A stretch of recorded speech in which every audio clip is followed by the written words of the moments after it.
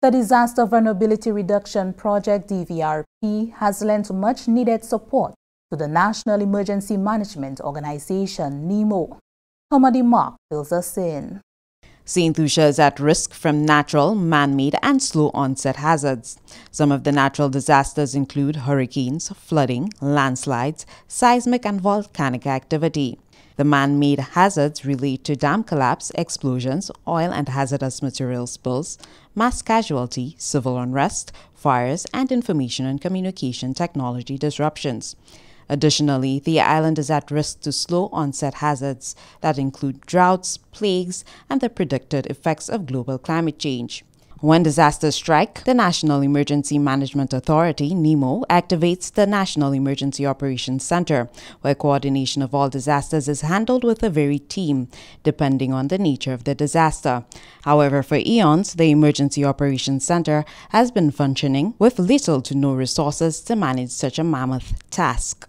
What we have is a shell, and it is functional, but its functionality can be severely increased. When people are in here and the NEOC is activated, you have issues with getting information. So information being fed into the NEOC, that is lacking because of your communications.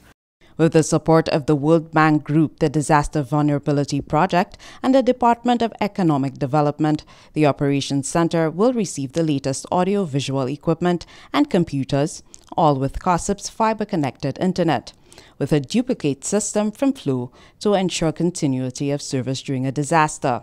An off-site backup server system has also been provided to ensure seamless continuity.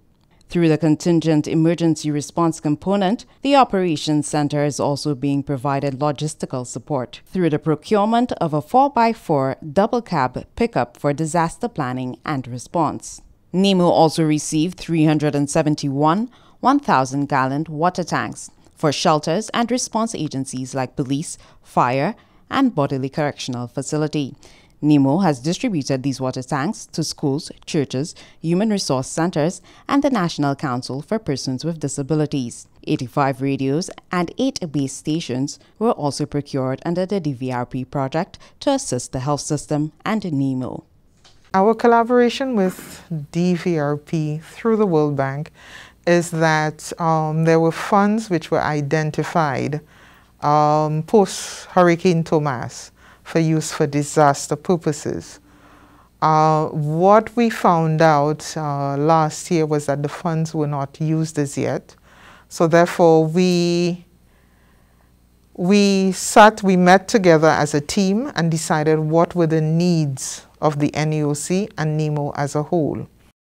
In addition to upgrading equipment at the National Emergency Operations Center through the DVRP Contingent Emergency Response component, work will be done to design and build a comprehensive disaster information management system in order to enhance NEMO's ability to collect, store, access, and analyze data. This will ultimately enable NEMO to better fulfill its mandate and support data-driven comprehensive disaster management. The DVRP funding will also be used for critical capacity building and training. So one of the training that we're going to do is the community emergency response training. And so we're going to make teams available to the various communities and bring some of the capabilities at the national level to the community level. So we're going to train some of the community members in some search and rescue, fire suppression, medical attention. So those are things that they can do at their community, so they're able to now assist themselves. Unsolicited donations are the worst because it really and truly it impedes what you're trying to do. You really want to know from the community what has happened to them and what is it that they need. So you at the national level can make the resource available to them. So part of that is, so the second part of the training is the damage assessment. The third part of the training is the mass casualty management, which looks at medical interventions when something has happened. So you have a lot of casualties. How do you treat wounds? How you take care of persons initially before the national system can get there. In total, $685,000 was allocated by the World Bank through the DVRP to the National Emergency Management Authority. From the Government Information Service, Mark reporting.